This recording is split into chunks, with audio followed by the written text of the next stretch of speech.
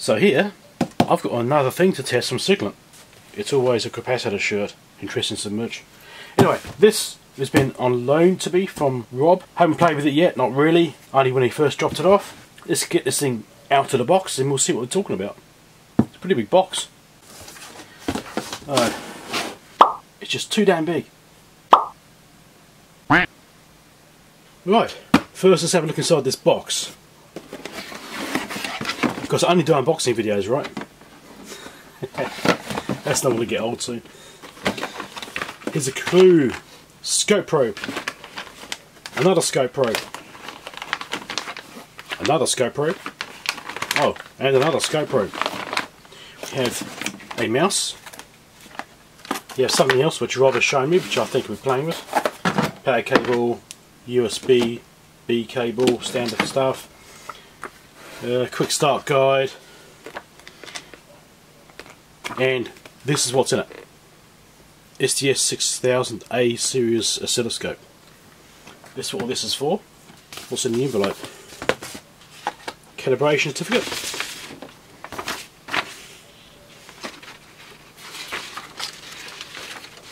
Actually has some data on it. That's nice. It all looks what you'd expect. What's under here? Oh, nothing. No goodies, no chocolates.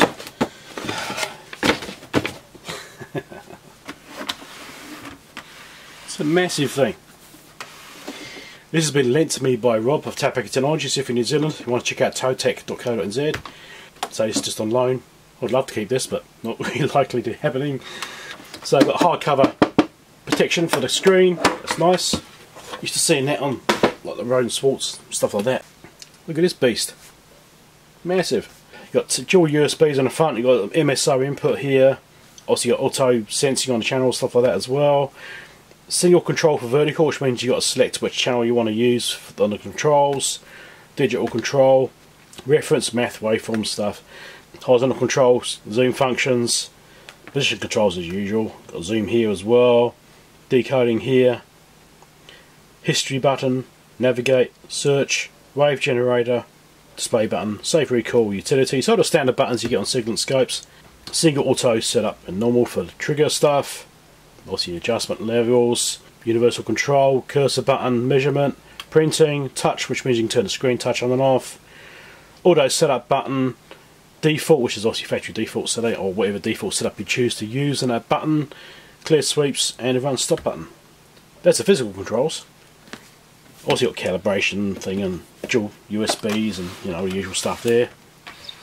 Vent down the side here. More USBs on the back here. You got dual USBs here.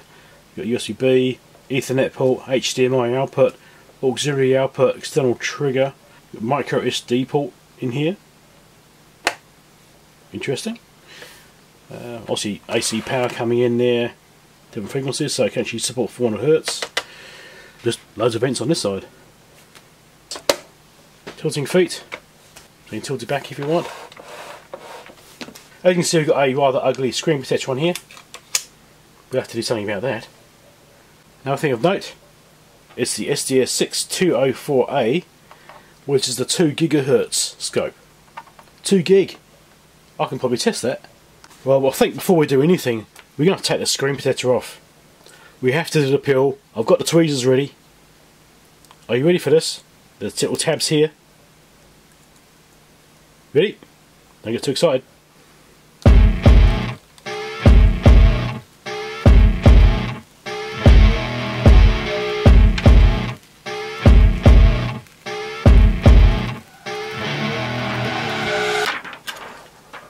Oh yeah, that's much better. Specs. I'm not going to read you out the specs, right? If you want to know the specs of a piece of equipment, download the manual, look at the specification data sheet, whatever it may be. Read it yourself. I'm not going to sit here boring in the video, reading out numbers to you in the video. You know, lots of other people do that. I'd rather show you the user interface and show you what you'll find when you go to use it, and have a look at it in real world, because you don't get that from the manual. The information about specifications, you can get that from the manual. I will do verifications on some things, like the bandwidth and stuff like that, I'll just check those, see how they actually pan out. I'm more interested in user interface and showing you how it will actually function and how you'll find the usage of it. That's what I'm interested in showing you. Numbers and all the specs, I would rarely say anything about them, apart from maybe the main banner spec like 2 GHz or the number of samples it can do and that sort of stuff. Alright? Just to be clear on that.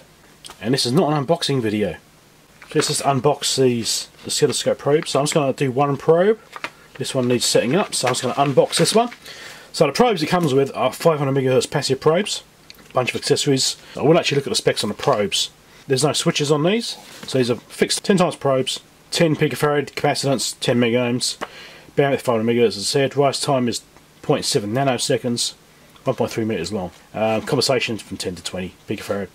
So these are rated at Cat 2 400 volts RMS. That's the only specs I'm going to tell you, okay, about the probes. So the probe itself has got this little cap on it, like this, just to protect it. Okay, that's nice.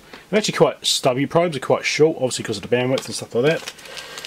We're looking at the probe kit. What do we get? Obviously, you've got a clip-on tip. We have the adjustment screwdriver. We have a BNC adapter, spring probe. We have a insulated probe tip, replacement tip, and we have another insulating cover. So I'm going to fit the clip probe because that's what I'm going to be using, and that's a nice positive clip on there actually when it goes on. It's a nice reassuring little click. It feels like it's on there very nicely. That's good. Feels like it's a quality probe. Okay, so I have a power cable connected. Let's turn the power on, and we have a soft power button over here, which is glowing green, no pulsing. My light's drowning out so you won't be able to see it on camera. Right, let's turn it on, see how long it takes to boot up. I'll start it on 30 seconds. You probably can't see that anyway. 30 seconds, there we go. Fan ramped up to start off with.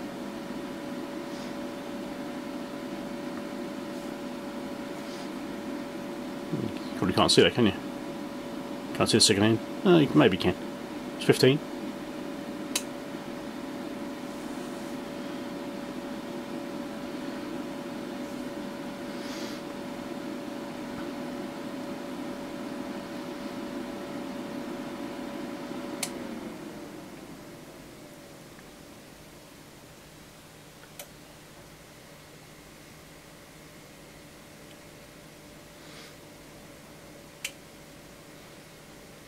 So it's about 45 seconds to boot up.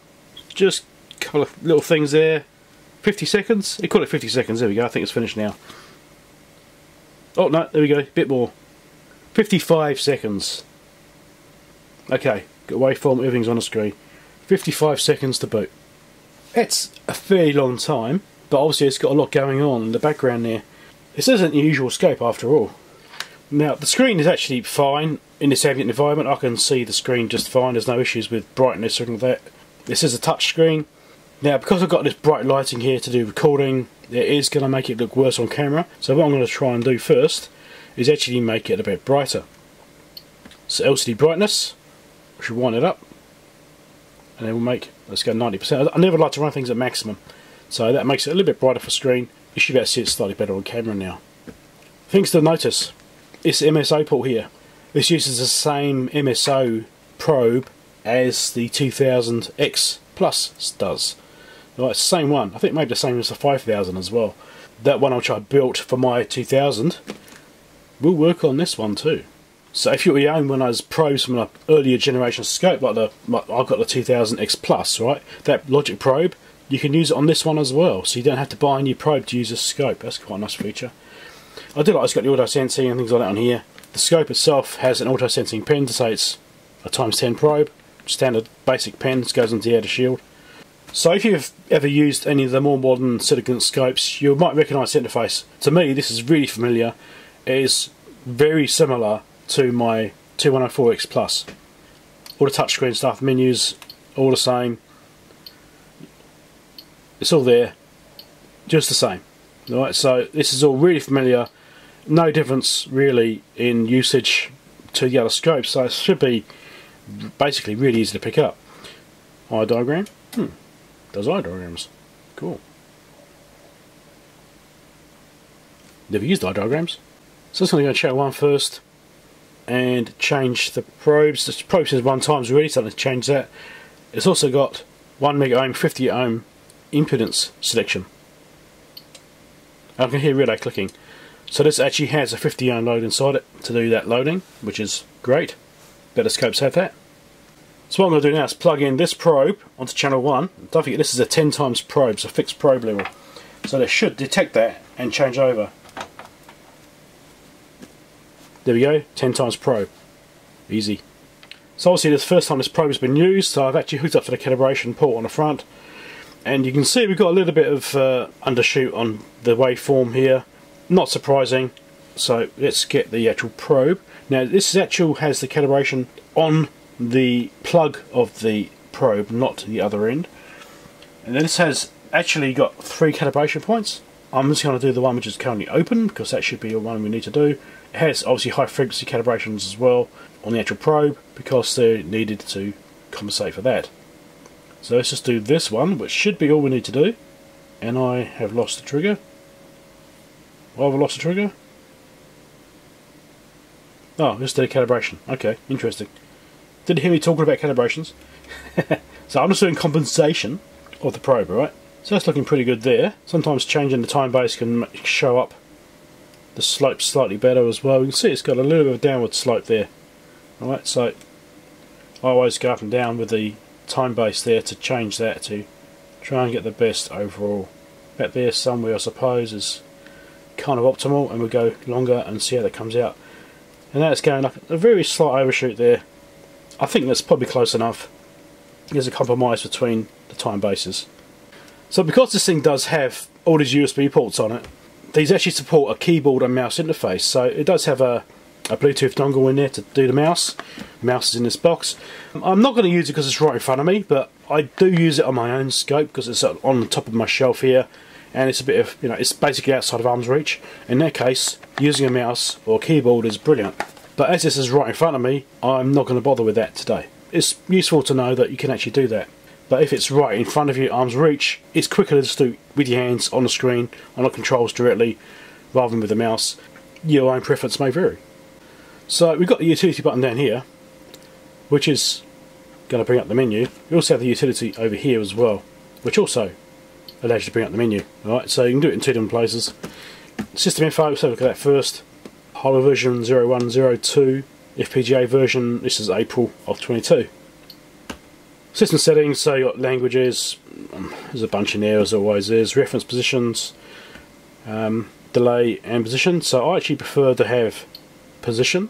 If you move the cursor off here, well, move the trigger point off to say over here somewhere, like that, and then you change the time base, your trigger point doesn't shift across the screen, it's always where you expect it to be, right?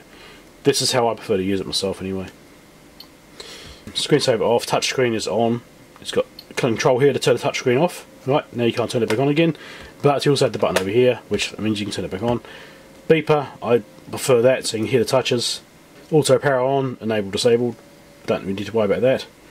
Date time setting, and we come back out of there now. I/O options, so LAN configuration, automatic means DHCP, obviously you can set up stuff for whatever you want to do, and it's also got DNS options, which is interesting, and VNC. Web server options, it does have a web server, which means you can remotely access this using the Siglent software. I'm going to go into that right now. Net storage, just got that as well. I haven't played with that, and I'm not going to play with that. Emulation, then Tetronics, let's get rid of that.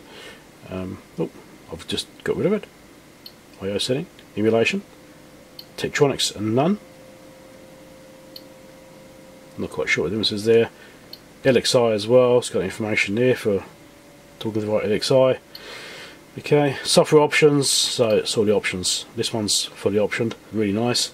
So, your frequency generator, 16-channel logic analyzer, flex ray, CAN, I2S, 1453B, PA, which is power analysis, CENT, Manchester, EJ, I'm not sure what EJ is.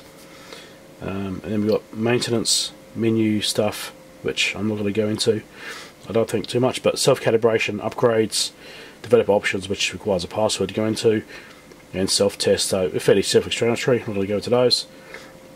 So that's the utility menu. Plenty more to go. In the utility menu over here, we've got menu, which we've been looking at, save recall options, so you can save setups or screen captures or CSVs or whatever, and you can also record the same things too. You also have wave gen. Now, as you saw, we have the wave gen option enabled, but please connect the AWG module. Now, did you notice there was no AWG BNC port on this thing? It's obviously using an external AWG, so you have to plug that into a USB port, I'm guessing. Siglent do still a wave gen. You can port into a SDG series generator, or whether you have to use those other ones, those standalone ones. Use some of the other scopes, I'm not quite sure. Hot menu, print, reboot, shut down.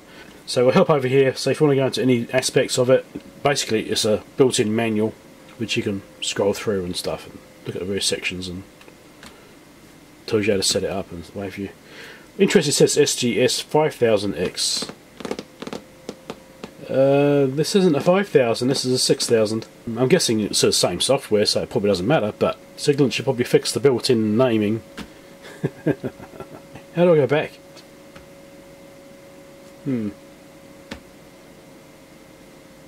Okay, well, close it. That's that menu done. Display menu, we kind of popped in there before as well when we did the brightness adjustment. So you've got the main menu, which is down the side here, which is what we played with, the LCD brightness, bring it up more. The graphical brightness, which I think I will increase to make it slightly more obvious on camera. You probably see it slightly better there. Gone too far probably, eh? Oh, that's really touchy.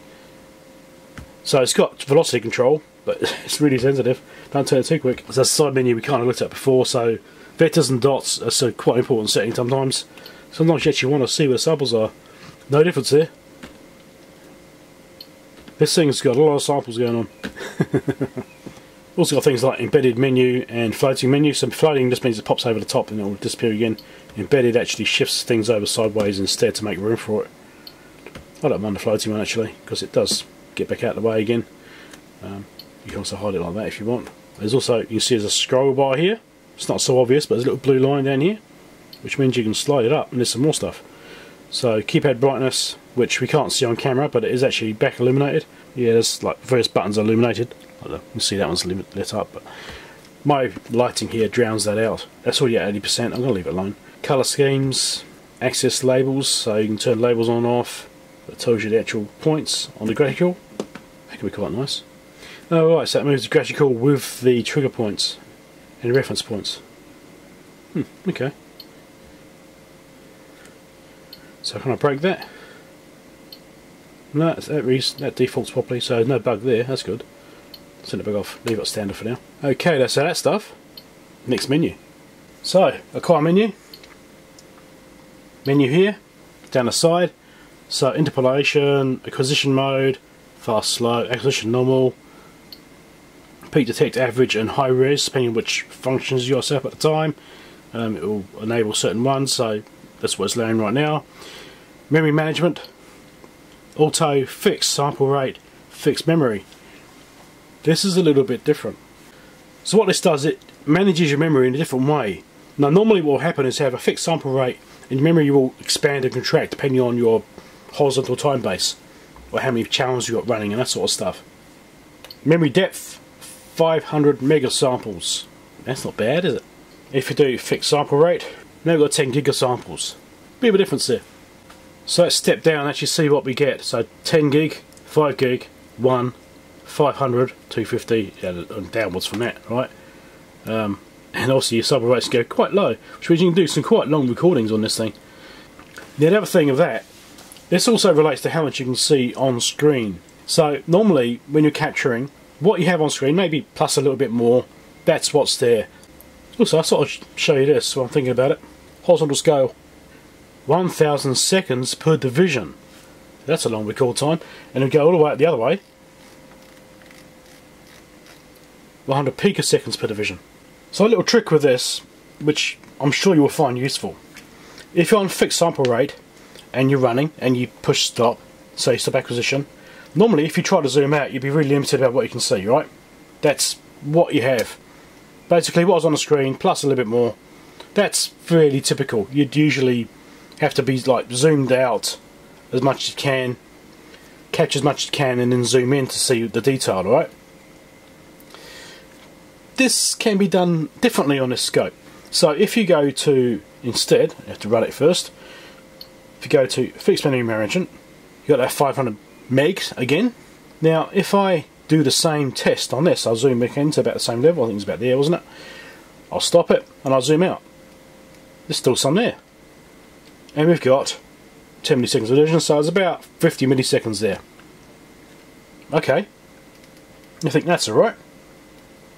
And that's from 200 microseconds per division. Okay, let's go in a bit further. So if I go into, say, how about 1 nanosecond per division? Then we'll stop it. And then we'll zoom out. We're still going.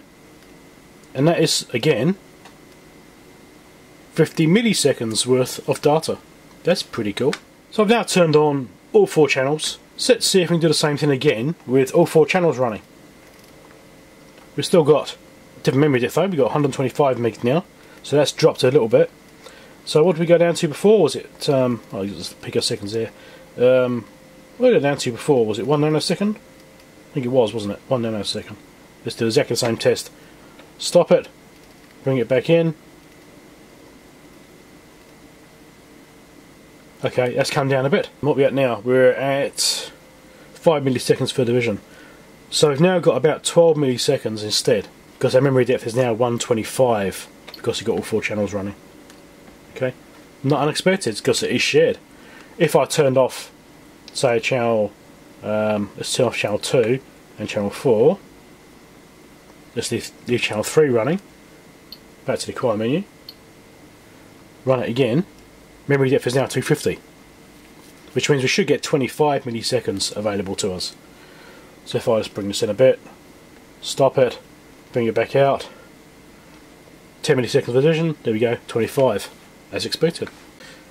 So other things we've got here, sequence memory, right, segmented memory. I don't actually tend to use that myself, but yeah, okay. ESR, I don't actually know what ESR is. It's probably in the manual, go read it. XY mode, service battery, that's that menu. Also over here in the actual list we have roll mode, clear sweeps, run, stop, auto, setup and default, which is stuff that's over here anyway, just another way of getting to it. So let's do a zoom, shall we? Let's zoom out a bit more like that. Acquire, zoom, and we can zoom out. There we go. Gives us the full sample here, and there's the bit we want to look at. Loads of detail. It's impressive. And there's also a button for that over here. Trigger menu, auto signal normal, options, zone trigger, nice standard stuff here. Different types of trigger, edges, slopes, pulses, video, window, interval, dropout, runt, pulses, patterns, serial data, that's always handy. Qualified, which is an interesting one. Nth edge, so it counts how many pulses, then it will trigger. Delayed, trigger, and set up and hold. Trigger sources, obviously, rising, falling, alternating, hold off, none, events and time. Events is interesting, okay. And time is standard time-based stuff. I might show you that a bit later on. Coupling, AC, DC, low frequency, high frequency jets, standard stuff. And zone triggering, means if you want to tell it to sort of trigger in there, then you can tell it, you obviously set that up like that. I think that's a pretty cool thing. If you've got a thing which is being hard to trigger on, you can use zone triggering to try and capture it. And obviously that trigger menu is accessible from over here as well. It's by pushing the setup button, and also you've got the quick controls here as well to get straight to those some of those options. Right, cursors. Cursors, not curses. Menu over here. Cursors are now on. And the thing about touchscreens, it actually makes using cursors much easier. So let's zoom in a bit. Yeah, cursors are great when you've got a touchscreen or mouse control. Right, if you're using a mouse, that'd also be really easy. Right. So if you want to, measure that time frame there between there and here, go to that one there instead. That'll be closer. Yeah, basically 1 kilohertz. You can probably barely see that on camera. Cursors, X2, X1, tracking cursors.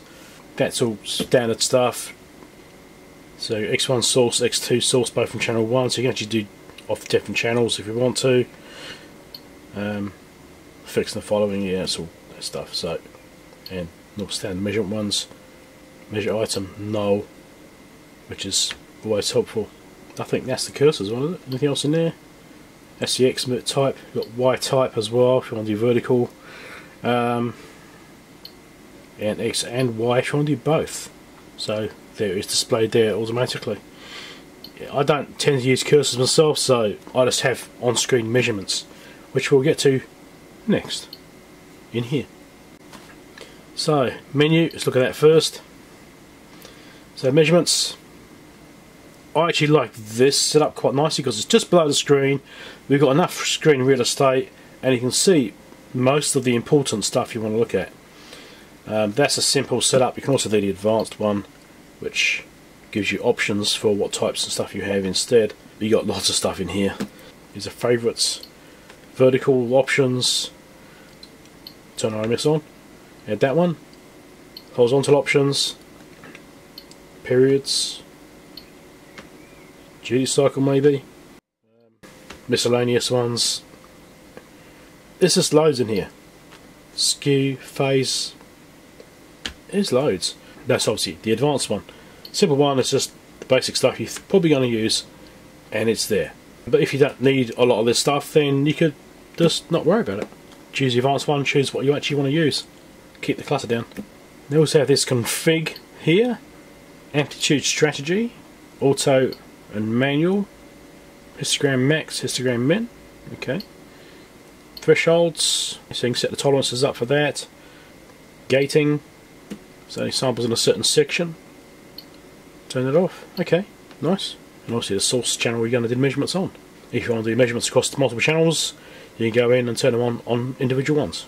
And obviously in the top measure here, we've got the simple and advanced options right there, so you go straight into them without having to go in and toggle things over here. See, most of this stuff is exactly the same as it is on my 2000 X Plus scope. Very similar stuff. So math, function 1, function 2, function 3. You can choose which functions you're going to do, what kind of math you're going to do on it. Let's do FFT. And there's an FFT hiding under there. So that's that basic menu there. And configuration, 2 megapoints. You could do up to 8 megapoints if you want. Rectangle, backman, hemming and flat top, standard stuff. Display, split display or full screen or exclusive. FFT mode, normal, max hold or averaging. Okay, all standard stuff. Nothing to consider as I'm showing you across here, but you've also got soft buttons over here as well. You know, you've got the math button here, got the measure button up there, cursor button there. So you can go straight in off the front panel or up here. So you've got options of how you get in there. So what I'm doing right now is booting up my 2000 X Plus, and I just want to compare the analysis menu between mine and this unit to see what difference there is. So I have on mine, I've got search, navigate, history, decoding, mask test, Bode plot, or Bode plot, you want to pronounce it, power analysis, and counter. So this has DVM, histogram, eye diagram, and jitter, which my 2000 X Plus does not have. So this is the search function here. I just did that in search, right? Setup menu, sources, kind of slopes, and what have you. Copy for trigger, copy to trigger, cancel copy, and one key navigate. I still haven't actually used on mine, to be honest. I don't have much familiarity with it. Navigation by time, so you can skip through frames. It's using segmented memory options basically. History is all the triggers, and you choose which ones you want to go to, how many you actually have, interval times, and that sort of stuff. Right. Decoding, which is also a button over here. Just turn decode on. You can have a results list, turn it on, bus 1, there we go. So I actually give you a list of all decoding which is found here. Obviously I'm not doing decoding right now, so you won't see anything. So I'll turn it back off for now. Bus operation is on, obviously bus 1. Bus display, the position you can move up and down. So ASCII, hex, decimal and binary, standard formats, all of them are very useful. Protocol, these are the protocols this one's currently enabled with. Well, it has all of them. So these are ones which are available. I think I2C, SPI, UART, CAN and LIN, I think those are the defaults, and all these other ones down here were options. I think I've got that right. Protocol signals, so you can choose the signal levels and stuff like that. Configuration options. 9600 board for this particular one because it's on LIN. Let's do a SPI option. Then we'll look at this one instead. It'll give us the channels we're going to use, to thresholds and whatever for each channel. You know what inputs you're going to be using, basically, right? So you can configure those as you require them. Maybe using MSO port on the bottom instead, not just the analog channels. You can do it that way, and also other stuff here, basic configuration stuff, as you always get with decoding. They're all the same kind of thing, really. Another thing, we've got mask test here. I'm not familiar with this. Again, haven't used it. This will output, I believe, a signal on the back there. So with the mask thing, I've got no idea about that. I'd say look up in the manual, read it. It's obviously for pass-fail output, stuff like that. Top and file, usual functions. I don't use this myself, so back off. DVM. So you have a voltage measurement over here. Let's see. Averaging, RMS, AC RMS, peak to peak amplitude. I mean, these are things which you get down here anyway. Oh, do you really need it? Auto ranging. That's interesting. Right, auto scale the display. Bars, there we go, that's more useful. Larger display. Histogram. Also very useful. Trend plot.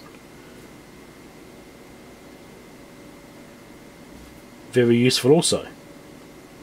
So these are very much like functions on my Siglent SDS6104X. It has certainly these two. Obviously it's got the basic display as well, but the trend chart is very helpful to see what's going on over a period of time. Something's drifting or a bit of noise in it, that sort of stuff. Very good for that. And also histogram, see if you've got something which is out of control, jumping around rapidly. You see it on here too, but it's good for seeing like binning, I suppose. And hold as well, which stops everything. Nice. Those are actually quite useful features. So initially it's like, oh, what do you need that for? But actually, no, this is quite good. Close it off again. Turn it back off. I actually wish that feature was on my 2000 X Plus, to be honest. Body plot. It has a feature. Obviously I'm not doing any kind of testing. I think I've only done body plots once, to demonstrate it once when I had a scope I was reviewing. It's not something I use, and not something I tend to run to when I'm doing diagnostics. It just doesn't come up as something I need to do. So I'm not that familiar with body plots, to be honest.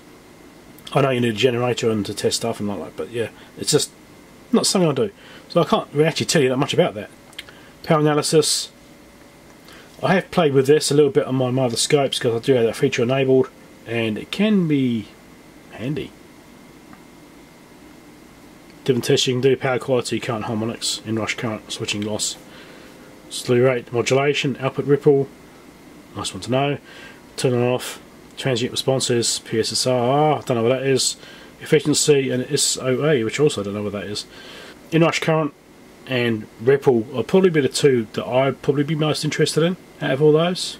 Again, I've got it on my other scope. Haven't really used it that much. I mean, I've done it manually. I should probably use this system. It's built in. Turn it back off.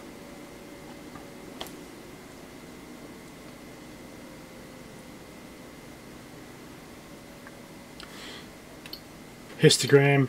Okay, so it's telling you averages, but this kind of gives you that information anyway. Counter.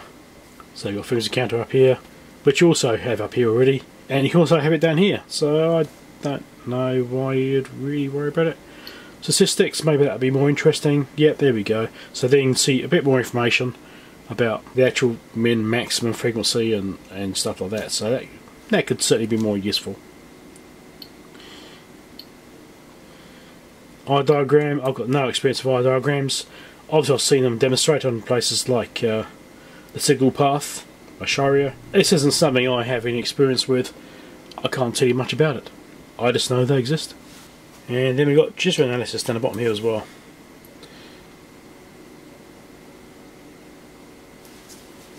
see what this is doing.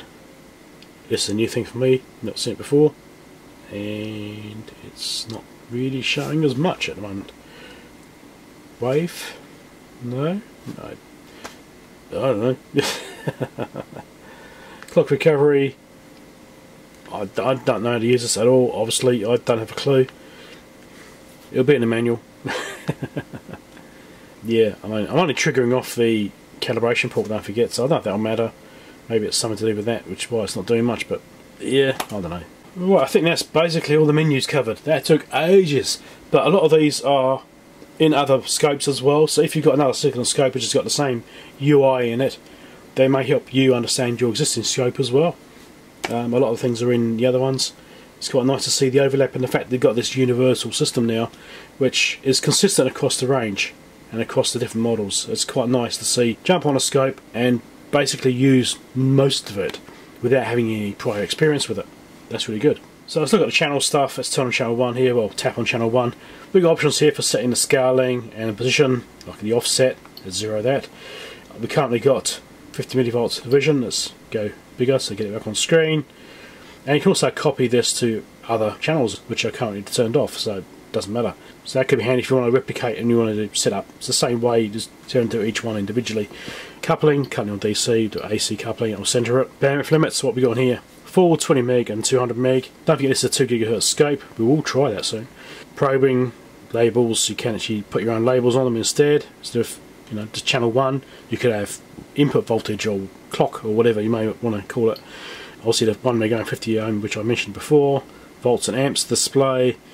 Deskewing, it's got slightly inverting, and trace visible and hidden. So if you want to hide the trace because you've got a lot going on the screen but you still want the channel to be active, you can hide the trace itself.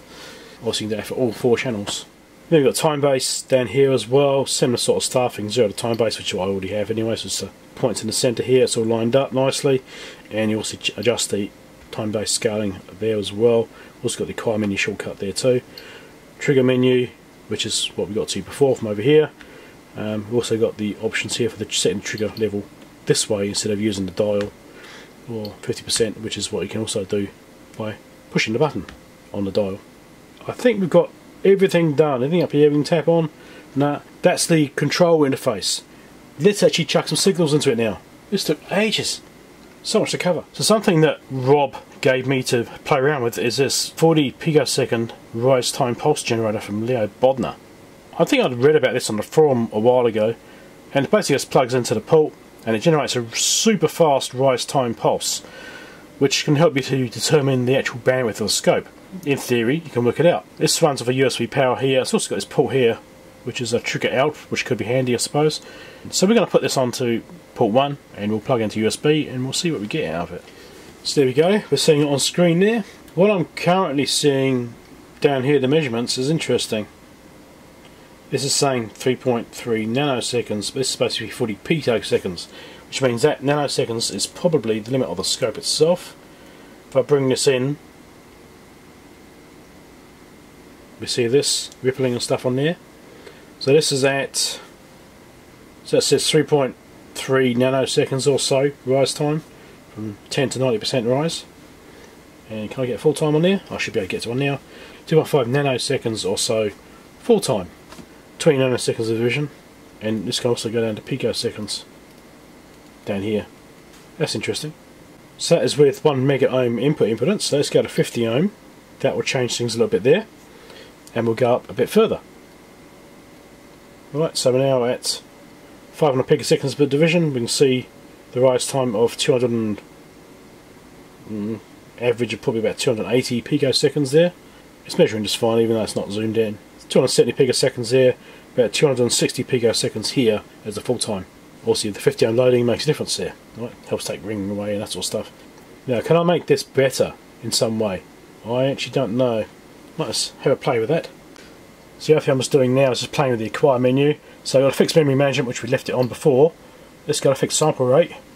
See, it's sticking those lines up. Does that make it any better or not? Doesn't seem to. Doesn't seem to improve those rates at all. This makes the line a bit more blurred. I did try acquisition of peak detect. Didn't really change anything there. It's still looking basically the same, just maybe slightly cleaner actually. Okay. ESR, I don't know what ESR is. It seems to be faster with ESR turned on. I'd probably need to find out what that is. So this board's also outputting 10 MHz as well, in case you're interested. Shows up just up there. So this rise time measurement, in theory, can tell you the bandwidth of the scope. Kind of, anyway, it gives you one aspect of the bandwidth. So in theory, this rise time I'm getting here, I'm seeing about the best I'm getting here is probably 230 picoseconds maybe on the full time, and maybe 240 on the rise time I'm seeing here. They're fluctuating around quite a bit, but that's probably the best I'm seeing flicking up. In theory, that 240 picoseconds gives a bandwidth of, I'm just looking now, about 1.5 gigahertz or so, in theory. So a 2 gigahertz scope, which is what this is, the rise time should be 175 picoseconds. Now there could be some factors going on there. Obviously I've got this board plugged in here, so it should be pretty good, but there could be some things there with the board itself, maybe the interface, maybe the BNC is not great, maybe the channel is not as good as some of the other channels, or, you know, they should be pretty good though.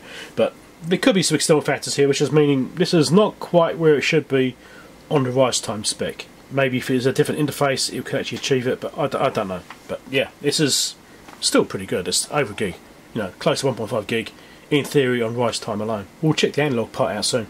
So I've been changing different settings to see if I can get anything different out of it, and I haven't really been able to do that. I tried noise rejection, for example, see if that would help improve it. I haven't tried AC coupling, should try that, no difference. So I don't think there's anything here. Low frequency rejection, no. High frequency rejection, yeah, that's probably not a good thing. Back to DC. I mean, there's no real settings here I can do. Under the quiet menu I've already tweaked this a little bit, and I can't really see any way of improving these numbers here by changing settings. At least nothing's obvious to me.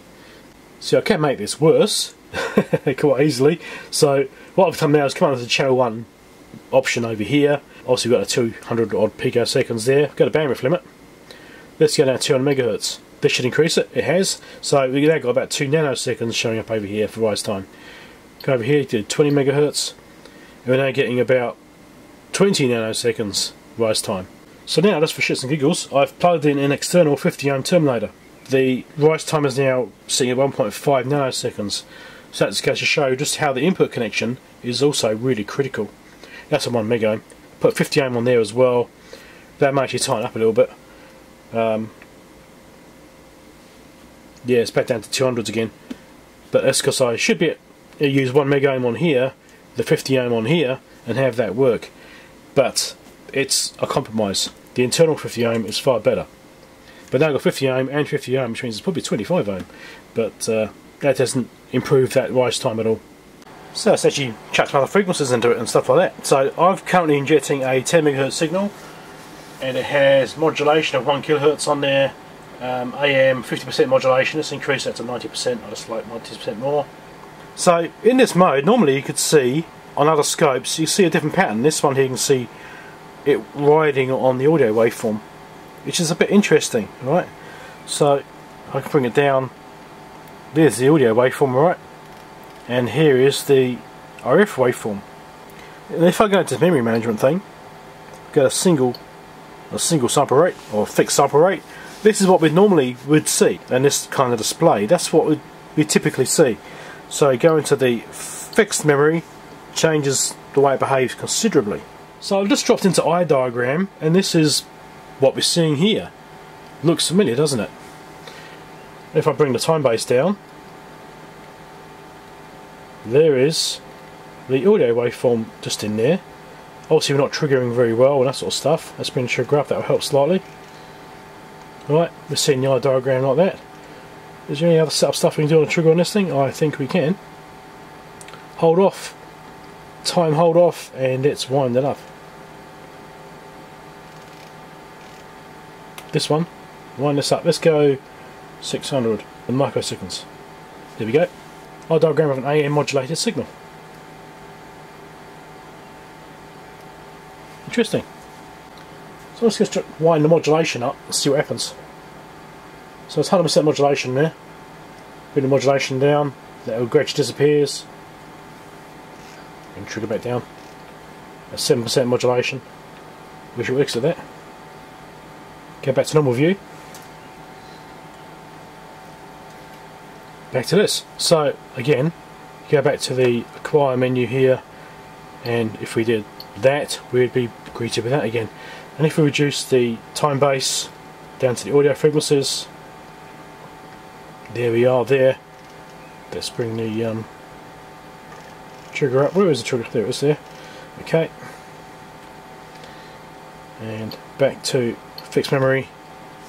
That works the same way in those frequencies anyway. So that obviously has quite a big effect on what you're seeing on the screen. ESR off. That's actually affecting that as well. So trigger menu, back to hold off, which is currently set to none on this particular mode. Turn it on. We want, call it 666 microseconds. Let's go for that, shall we? And yeah, there we go. That's all fine. I mean, triggering on this is no problem. This is a 10 MHz signal, 1 kHz AM modulated. This is one of my standard test signals, currently 100% apparently. Doesn't look like it's quite 100% to me. So now we can actually do some higher frequencies on this thing. I'll turn the modulation off, and we'll see how this thing responds to high frequencies. Now, one thing to consider, we're using a BNC cable here. That doesn't have the same quality levels as like a SMA or some of that, but this is what I'm using. It's got a BNC input on the scope. I've got an inter BNC connector directly on the output of my CMU200. We'll see how we go. It's a Pomona cable, so it's high quality cable as well. So I've got this set at 100 millivolts because I can't actually get to 1 volt on this thing. Not the output. I'm going to do 13 dBm. It's just slightly shy of it. In theory that should be 1 volt, but I'm not quite getting 1 volt because of the loading and what have you. We're not quite there on 13 dBm. It's just sitting slightly low. We'll go with this. Do 100 millivolts. So what we've got to watch out for then is going down to 70.7 millivolts or thereabouts. This should be working fine. So I'm currently doing 1 megahertz, as you can see up here, and I shall wind the frequency up. So let's do 10 megahertz. IMS has dropped to 96. Interestingly, 50 megahertz. I do have noise rejection turned on. It's sitting at 95 now. Now some of this could be my CMU200 because I don't normally do these frequency tests with that. I normally use my Marconi, which is limited to 1 gigahertz, but we plan to go above that today. This is a very noisy waveform out of this CMU200. I'm actually quite surprised. Look at that. I'm surprised by that. I can't do averaging. I don't know why I can't do averaging in high res. There's probably some kind of mode I need to be in to do that. Can I do fixed sample rate? And then, can I do it then? Here we go, averaging now. That's a bit better, isn't it? That looks better. Okay, so average it. This is going to be a bit of a better way of doing it, I think. 16 averages should be fine. So we'll do it this way instead. So, still 95 millivolts here, didn't really change that. I'll go back down to 1 meg just to be sure. 1 meg, and bring it down. You can see I've got this noise going on here. Something isn't very happy about that. I think my CMU200 is not happy for some reason. 10 meg. Yeah, I've got some noise going on. True, that's what I'm looking for. Noise reject. Yeah, that's better. Okay. So yeah, we'll do that. So that's 10 meg. 1 meg. That's fine. I've got the noise reject turned on. It's working a lot better. Okay. 100 meg. Do some big steps. Still 95 millivolts there. Actually, I forgot to check something. I forgot to check the level again. 99, there we go, that's fine. Right, so 200 meg.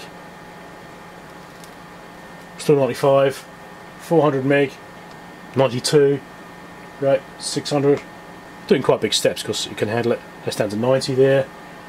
800. 85. So let's do 1 gig. 1 gigahertz, no problem. 81. All that noise has disappeared now. So it's all looking fine there. Do 1.2 gig. So that's also sitting okay. 84 there. This is probably when I find I've got my CMU200's got a problem. Oh, 1.5 gig.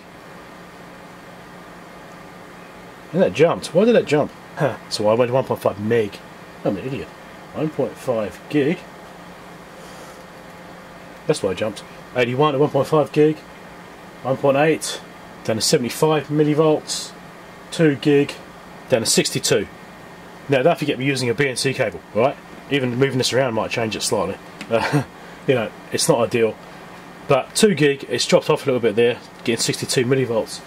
So I'll do 1.9, that's a 70 there. There we go, 1.9 gig is where I'm getting the 3 dB point. Now, don't forget, my setup isn't ideal, so it wouldn't surprise me at all if that is what's causing that slight difference between the 2 gig spec and what I'm able to produce. You know, I'm peaking at like 71 here, is coming up at IMS 71. But yeah, so we're doing 2 gig basically, and it is just about meeting the spec, barely, with my not ideal test setup. So I think it will be doing it for just fine. Now I've got this set to 2.2 gig and I'm getting some interesting waveforms going here. Look at this. See this one? It's not even anymore. I'm guessing that is issues with the cable. Reflections and stuff on the cable causing cancellations. So that's probably why it's not quite getting there. And that's at 2.2 gig. You can see the IMS levels dropped right down as well. So yes, definitely is not ideal. If I go to 1 meg, yeah, it's just completely opened up. So yeah, it's interesting. So 2.5 gig, it's just completely dropping off now. This cable connection is probably completely unsuitable for this frequency. And it's above the rating on this scope anyway. 2.3 gig, there we go, it's back, it's there, and we can still expand the waveform out quite a bit. 2.3 gig, nice. So now I'm going to try something. So the CMU200 at 2 gig again. Let's do auto setup and see how it handles it.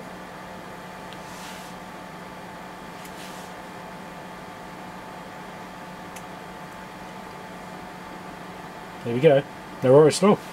And 61 millivolts, like I said, it's reading a little bit low at this very frequency here, but my setup is not ideal, so that's not surprising, as I said already. So after this really long review, I've got a few other little details I want to cover. Literally. Now, we've got this Siglent cover here. Obviously nice to have a hard cover for the scope.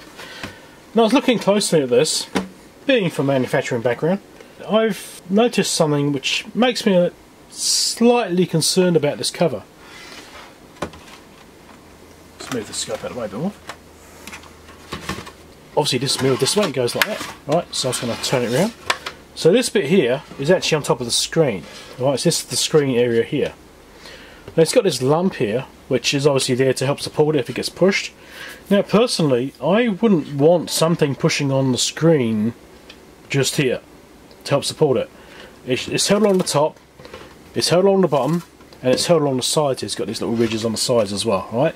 So those should be sufficient to actually hold it in place and keep it safe. But having this lump here, this actually will rest against the screen, I think. I've done like a height check across here, and it's almost the same height as the screen. It might be a very slight clearance. If there is a clearance, it is minimal. So I'd be a bit worried about this. If this were to get impacted and smashed, you know, get a big hit on the front and it actually fractured the sides or something like that, and it caved that front end, which is possible, that would maybe not protect it like it should, because that will push against the screen as an impact point. And the other point is, if this were touching against the screen in normal use, I don't think it is quite there, but it's really close to it. Just here is the ejector pin. Let's get zoomed in a bit more. So this block here is inside the what's known as the moving half of the mould, and that round pit there is the ejector pin. So right here is a pin inside the mould which pushes this off the mould during the manufacturing. After it's been injection moulded, it will push it out of the mould, and this is one of the places where it actually gets pushed out. Okay. Now around this pin here, it's got a really slight raised edge as well. Right, it's actually very slightly flashed on the edge of that pin. You probably can't see it on camera. I highly doubt you can see it on camera. Yeah, but that's actually creating a very slight sharp edge on that as well. So if this were resting against the screen, you'd end up scratching the screen with that section there. So what I think Siglent should do is actually just take this lump off it. Get rid of that lump. It doesn't need it. Get rid of it. It's just going to cause problems. Of course, that's just me being pedantic. It's going to be an issue if this happens to be on the scope as he gets a massive impact on the front. Not that likely to happen, but this is a protective shield, and I suppose also a dust shield as well, really. I think that just should not be there. It's just a bit weird. Well, hopefully I've covered enough. It took me hours to review this. Hours and hours. It's a really impressive scope. It works really well. There's a lot to do in it. There's a lot of stuff I still don't know about this yet. Rob did give this to me saying, spend some time with it, get used to it. Well, as the interface is very similar to the other scopes I've used, there's not that much getting used to. There's a few features in there which I covered in review, which obviously I don't know how to use, and I'm not likely to use them anyway. If you really want to know about these features, go and read the manual. Seriously, there's only so much time I can have on this review, and there's so much to cover anyway. I think I've covered most of it anyway, things which most people want to use. If you're using these more advanced features, you're probably familiar with them anyway, so you probably have an understanding of how to use them when I don't have a clue in those particular cases. I shall pack this back up again and give it back to Rob. So thanks Rob for lending this to me, and there'll be links down below if you're interested in finding more information about these things. It's big. And the fan, which is in there, obviously you may have heard the fan. Obviously when it first powers up, the fan was quite loud and it scaled back down again. It's obviously temperature sensitive, so as it cools down it doesn't need to run so fast, so it doesn't produce so much airflow and gets quieter. So it's louder than my 2000X, which is currently running, sitting there, chipping away, because I compared that mini before. X Plus it is, not X. But yeah, it's still not that bad, it's tolerable. But I guess there's a lot of processing power going on in the back of this thing, so it needs it. Catch you other videos out in the bottom there. Maybe consider becoming a patron, help support the channel. Maybe one day I could buy one of these things. And subscribe over here. Catch you later.